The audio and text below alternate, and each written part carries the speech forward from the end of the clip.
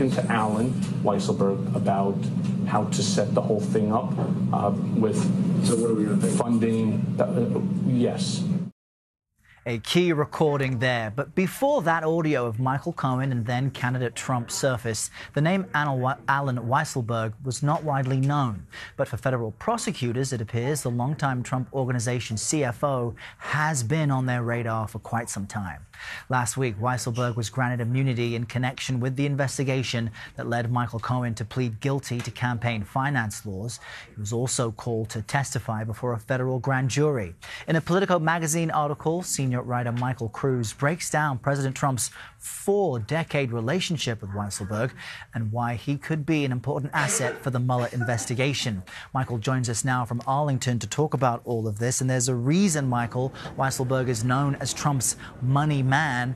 But specifically, tell us what information he can provide to the special counsel, not only about payments perhaps through Michael Cohen to women alleging adultery, but other business transactions as well.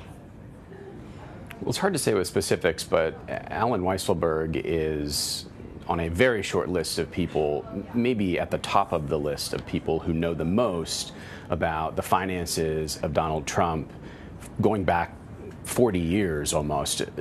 The longtime chief financial officer of the Trump Organization has worked for Trump for so long that he, in fact, started working for Trump's father. So if there is literally one person that the president probably does not want investigators talking to about dollars and cents going in to the Trump Organization and coming out of the Trump Organization, it is Allen Weisselberg. And Trump, the president himself, had said that an investigation by the special counsel of his personal finances, Weisselberg also prepared his tax returns, would be crossing a red line. The special counsel, though, has been very careful up until now as to having a very narrow and focused direction when investigating any potential offshoots from the Russia probe. What is the president afraid of?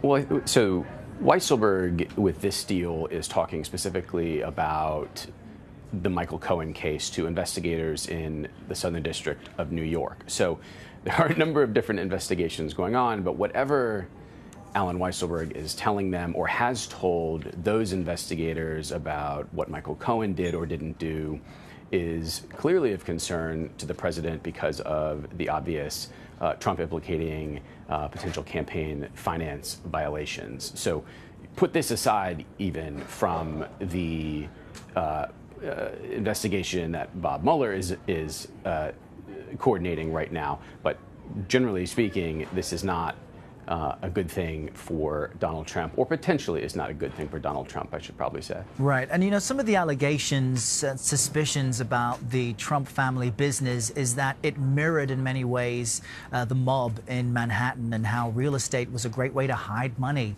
or perhaps get investments from overseas and not have to identify who's funding your buildings and your construction. In your article, you reference a 2004 book written by Donald Trump in which he writes, quote, Weisselberg did whatever was necessary to protect the bottom line and refused to succumb to the pressures of risk. What is it about this excerpt that strikes you as being key right now?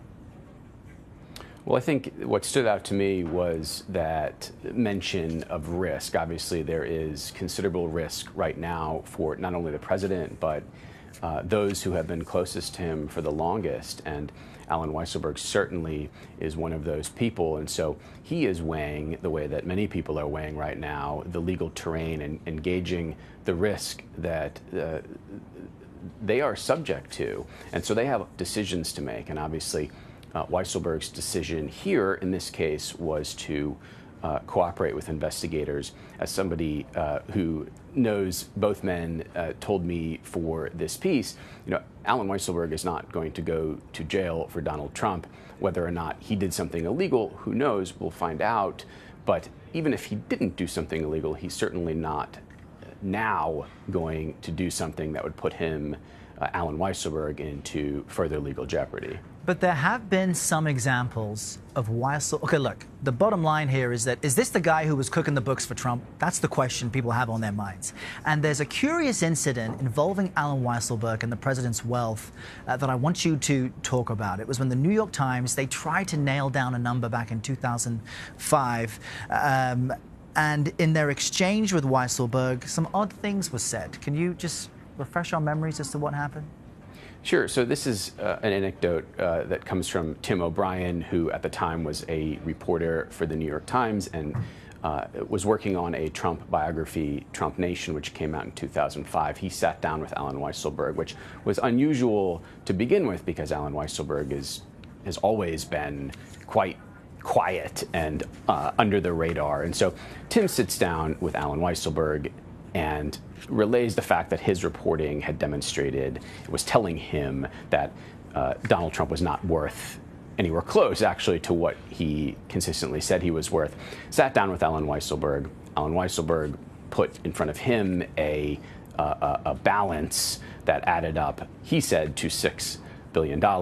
Tim did the math. It was $5 billion, and Tim pointed out the discrepancy, at which point Allen went back to his office or got up and said, I'm going to go back to my office and find that other billion, and then never came back. This sort of speaks to a larger point that forever, I mean, this has been true forever from the 80s onward. There's always been a question about how much Donald Trump is worth, whether he's truly worth the $10 billion he said he was when he started running for president or something much, much lower than that. And he has gone to great lengths. I mean, there are many examples of this, but he has gone to great lengths for decades to obscure that actual number, to put forth the sense that he is richer than he actually is. And so I don't know that this is his biggest concern at this point, but one thing that we could learn at the end of all of these various investigations is actually a more definitive number as to what he might be worth. It is fascinating, and there's surely more interesting stuff to be learned.